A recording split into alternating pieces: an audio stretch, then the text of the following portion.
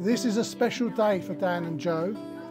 For today they have chosen to make a public commitment to each other through vows sincerely made and faithfully kept. And through your presence here, you are expressing your support for them. Marriage in this country means the union of two people, voluntarily entered into for life, to the exclusion of all others. It is a decision to share your love, your friendship, and to show mutual respect. So today's been an amazing day for us both. How can I put it? Even more fun than speedy boarding, less nerve-wracking than sitting next to a Jo on a flight with turbulence, and all the emotion of waving goodbye to your suitcase at the Ryanair check-in. And there are a few people I'd like to thank. I'd like to start by giving a special mention to those who have literally gone the extra mile to be with us and have swapped different parts of the UK, France, Spain, Dubai and America for Essex. Thank you so much.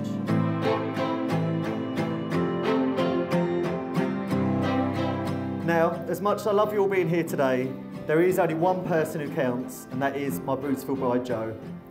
Jo, you look absolutely incredible. Right now I feel the luckiest man in the world, but to be honest, I've been feeling like that ever since New Year's Eve in 2012, when at the last minute I decided to go out to the Tower Arms after all.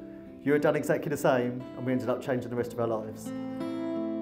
It takes a very special type of person to be happy finishing the first date by drinking vodka Red Bull from plastic cups on the last train home from London. But as we sat there, a little refreshed and very awake and alert, I thought you were simply perfect. We'd known each other for quite a while, but over the following weeks and months, I realised that you're not just beautiful, you're also the kindest, most thoughtful and caring person I've ever met. I've never met anyone who becomes almost romantically attached to things like shoeboxes and bags. I knew very quickly, Jo, you're the person that I wanted to share the rest of my life with, and I couldn't have been happier the day you accepted my proposal in Venice. Of course, it's not just shoeboxes we have in our life now. Welcoming our beautiful baby son Harrison into the world has been an incredibly special time, and you've shown immediately just what an amazingly gifted mum you really are. But with your love for family and generous nature, it was never going to be any other way.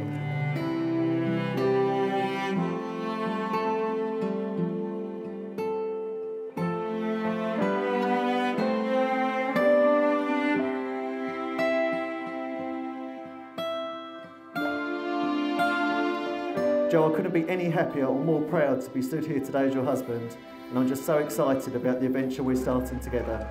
Ladies and gentlemen, I'd like to pose a final toast to future happiness and health.